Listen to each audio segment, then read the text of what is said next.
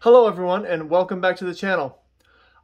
This video is going to be about how I've had this grid tie inverter for over 4 months now. And you know what? It's actually paid for itself.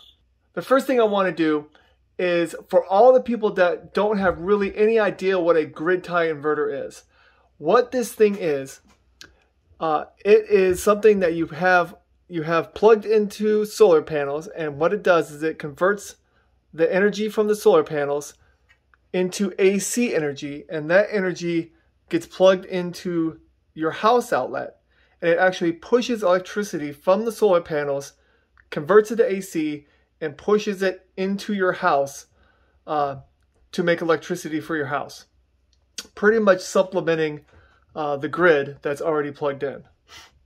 But how I have mine set up, and it's wired to a circuit breaker, and then it's wired pretty much directly to my batteries, which these two cables they go to my bus bars, and then they go to my 24-volt battery bank right here. That is usually not the way that they're set up, but to make a perfect analogy for it, this right here is the exact opposite of a battery charger. Now, a battery charger, all you do is you take the cord and you plug it into the wall down there, and then it turns on, and you take these clamps and you put one on the negative and one on the positive, and it will charge your battery. Now, how that's working is it takes the electricity from your house, comes out through the plug, comes through the wire, it converts it from AC to DC electricity, and then it takes the DC electricity and charges your battery. Okay? Now, with a grid tie inverter, you got to think of it as the exact opposite. It's coming from these two wires, which are the DC wires. It's coming from the batteries, and it's the DC electricity, and it's coming from the battery, and it's coming up to the grid tie inverter, and this inverter converts it from DC electricity back over to AC electricity, and then it takes the AC electricity and it brings it down, and how I have it wired is it brings it down to this power bar right here, because I need to have this plugged in and I have this little fan plugged in. But it comes to this power bar, and then this power bar is right here, and it goes across there, and as you can see, it plugs in to my wall outlet right here, thus pushing the electricity back into my house. So I hope that makes sense. And what I'm going to do is I'm going to demonstrate exactly what happens when I turn on this plug. One of the safety features of this grid tie inverter is called islanding. And what that means is that if it does not sense any AC electricity coming from your house, it will not turn on, and it will show a red air light right here.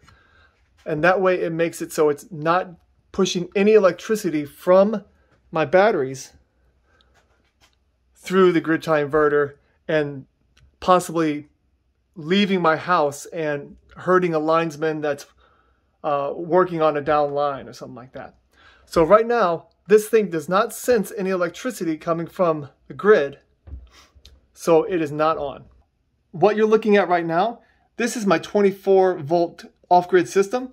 Right now I have 66%, and I am discharging 465 watts right now because my wife is upstairs watching TV, and we're charging a few items, using the internet, stuff like that. But what you'll see is, as soon as I turn on the grid tie inverter, it's a 600 watt grid tie inverter. So what it's going to do is it's going to try to push 600 watts of electricity into the grid of my house. So right now we're using 416. So let's go ahead and turn on the grid tie inverter. All right, and I have this kilowatt meter right here plugged into it, so that way you can see exactly how many watts are going back into my house. So let's go ahead and turn it on.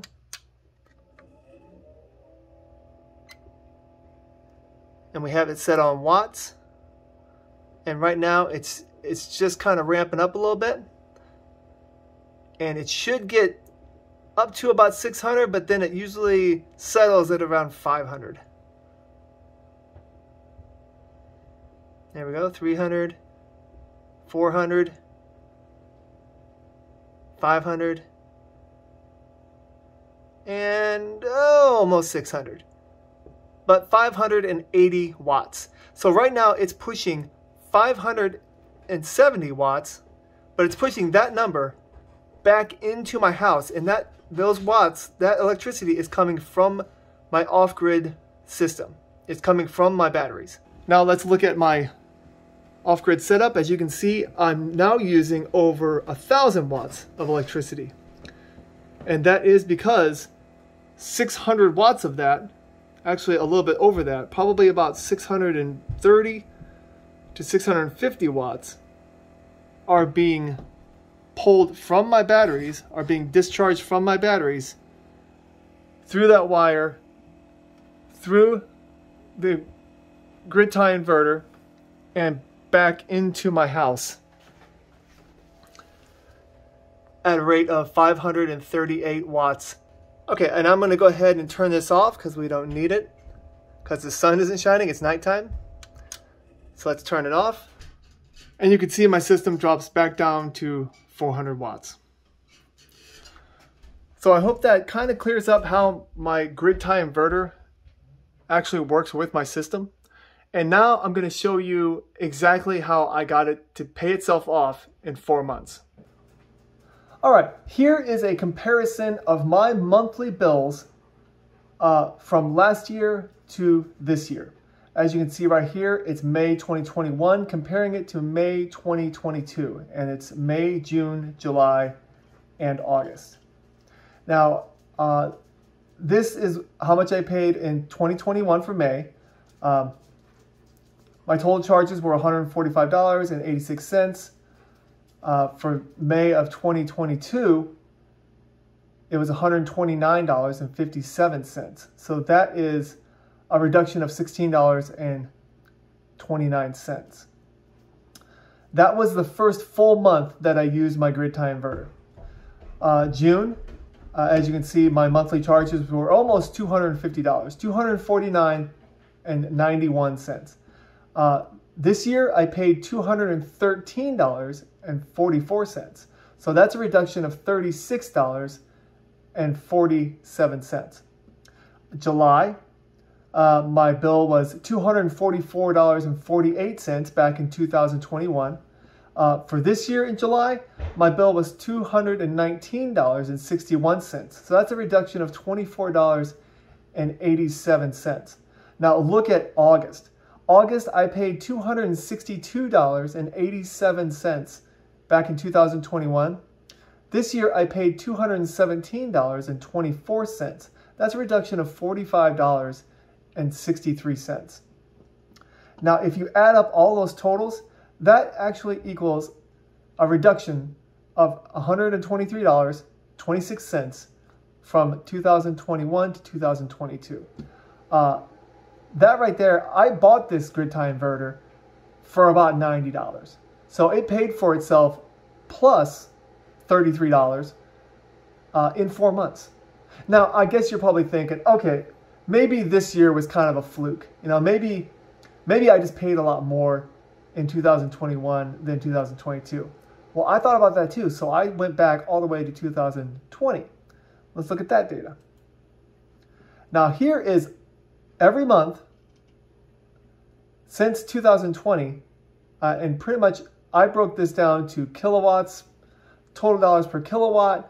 I broke it down taxes and fees. I broke down everything. And what I came to is what I did is I took 2022's amount and I subtracted the average of 2020 and 2021. And this is what I got. In January, I was actually over $14. February, I was over $12.50. In March, I was over $4.26. In April, I was only over a quarter, so that's pretty good. But look at May, June, July, and August. They're all in the green. They're all under. And that is when I used my grid tie inverter. $11, $11, $30, and $30. Now, if you add those all together, that equals $82.32. So not quite the $90 that I paid for my inverter, but still, that is some pretty great savings for a little $90 piece of equipment. And if anyone wants to get more into this data, I will have a link to this spreadsheet on my website. It's www.off-grid-basement.com. And if you have any questions about it, please let me know in the comments section below. I think that's really about it for this video. So thank you so much for watching this video. If you like it, please hit that like button. If you do, like I said, if you have any questions about any of the data that I went through or how my grid tie inverter is set up, please let me know in the comments. And if you like this video and you want to see more of my content, please consider hitting that subscribe button. It really helps out. Thank you so much and have a great night. Bye-bye.